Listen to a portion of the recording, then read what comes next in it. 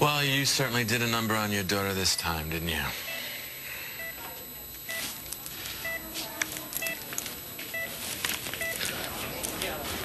Hello, it's me. 4th time. You're not picking up. Now I'm worried. So call me. Love you.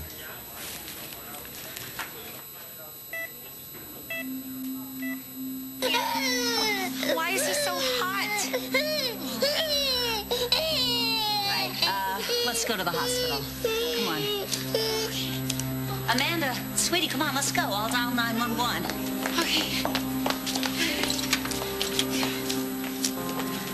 I wonder... What happened? I don't know. He was crying. We didn't realize his fever was spiking. Is he gonna be okay? Let's get him in the trunk. Okay, maybe I'll see you in a minute. Don't worry. Okay. Don't worry. Man? Oh my God, what have I done to my baby? Don't worry. Dr. Hogate has been Jenny and Kathy's pediatrician since the get-go, and we just love him. What if something is really wrong? What if they can't get the fever down? You are working yourself into a panic. Maybe I am like her. Maybe that is why this happened. Like who? Well, hey, it's really bad, isn't it? No. Trevor's fine. Double your infection, that's all. I should have checked on him as soon as he started crying. Honey, this is not your fault. Honey, this happens all the time. So he's really okay? Trevor may be a little sleepy, but that's to be expected. We gave him an antibiotic, and we're giving him fluids. I would like to keep him overnight for observation. Yeah, and that's just a precaution. Okay? Yeah, I don't see any reason why he can't be released tomorrow. Okay. Thanks, Ross. Yeah, appreciate it. I told you everything is going to work out just fine. Thank you so much. I don't know what I would have done if you hadn't been there. You would have taken care of business just like you did. I'll let you two have some time, okay? Thank you. Sure. You okay? Yeah, I mean, as long as Trevor's good, then I'm great. What are you looking for? Trevor's T-Rex. You know, he likes to sleep with it. Can you, make sure you put that under his arm so he doesn't lose it? Well, we'll both put it under his arm. Come on, we'll go and see him. Oh, I don't want to wake him, so... No, please don't do this, okay? Don't do this to yourself. It's not your fault. Do what? You know what I'm saying. You're blaming yourself. It's not your fault. No, I'm fine. I'm just a little shaken up. Well, that's normal for any mom. Come on, we'll go check on him. We'll go see him. Let's go. I actually want to check on my mom first. You sure? Yeah, you go.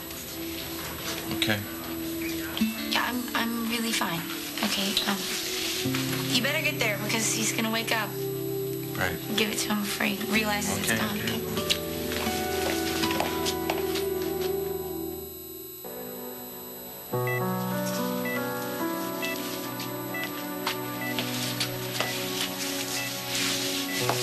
Hey, Mom. It's me. Had a pretty big scare with Trevor today. I didn't want to believe what you told me before. But if it is true, what if I am becoming like you? What if I can't care for my child without putting him at risk? If I love him so much that I end up killing him?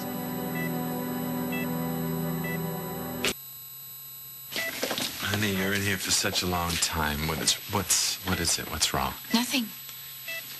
You got yourself all twisted up over what happened to Trevor. And you didn't do anything wrong. Kate, you all keep saying that, but you don't know. Oh, my God. She's still able to guilt you, and she's not even awake. You weren't there, Jake. Trevor was burning up. He was crying, and I just froze. Well, you were scared. Anybody would be scared. That's what happens. You're right. I was scared. I was scared that if I went over to him, that I might hurt him. Baby, why are you doing this to yourself?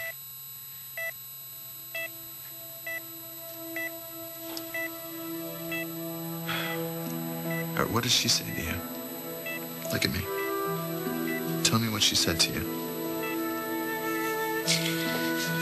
That I was like her.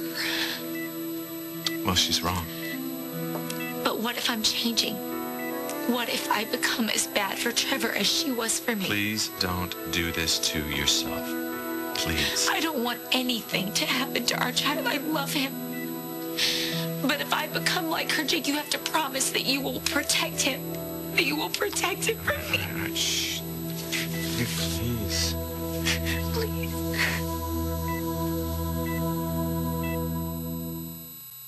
You know, before your mother showed up, you never had a single doubt in your mind that you would be a great mom. But what if I wake up tomorrow and I'm different?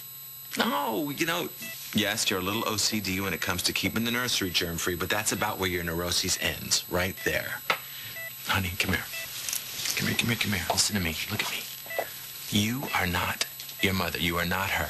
But I could be. She said that I could. It doesn't matter what she said. She said whatever she said because she was desperate. She doesn't want to lose you. And whatever she said, I wish you would have said this to me. I wish you would have told me about Well, I it. didn't want to believe it. Well, you are believing it. That's the thing. Just, if you don't want to believe it, then don't, okay? We'll fight this fear. It's an irrational fear based on the rants of a very ill woman. You're probably right. I am right. And I have somebody that can help you. No, Jake, I don't want to talk to a shrink. It's nobody like that. It's just somebody that's going to help you shake the doubt. Okay? That's me. Yes?